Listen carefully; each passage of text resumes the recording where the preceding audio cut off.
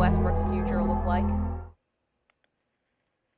That's hard to say, Maggie. I mean, I think they're still getting over the shell shock of this. They've had plans in place. I mean, they kind of knew, even though I think they always believed he'd come back, I think they've had plans of how to go forward. I mean, at this point, a GM, it's really hard with these guys at this point to read the tea leaves with these superstars, because they can make it sound like they're going to come back, but if you get sort of seduced into that thinking, you can get left with nothing, the way they have now with Durant, the way other GMs have.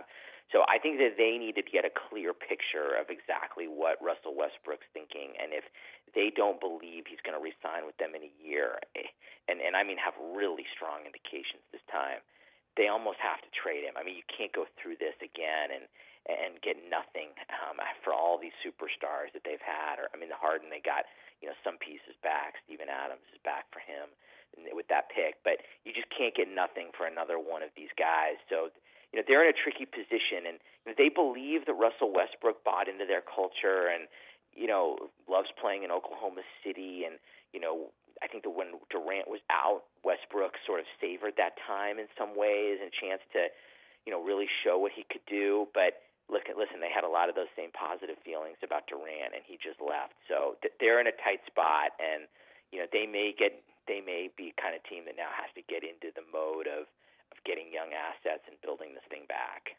Wow, and rebuilding just a year after they were one win away from the Listen, NBA they're not Finals. going to be terrible. I mean, they're not going to be terrible. If they have Westbrook and they have the rest of that team that Presti's put together around him, they're still a very credible representative team. Obviously not a championship team, but they're a credible team. The question is just Westbrook's a free agent in a year, and so you have to sort of get a sense for what he's going to do. But there's just so little motivation for players to sign extensions before they come up as free agents, and that's one of the problems that these teams are going to face. Is if you can't get guys to extend, you're always going to be left in this high anxiety situation where they're having these meetings and they're prone to being swayed.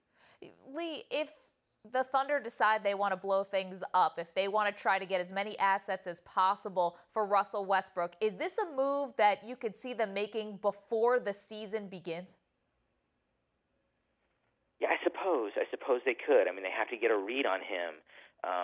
This really isn't what they're going to want to do. I mean, they put a lot into Russell Westbrook. I mean, they put a lot into Durant also. I mean, they had three guys. Now they're down to one. They're going to do everything they can to keep that one, and they're obviously going to be able to offer him more money than anybody else come free agent time.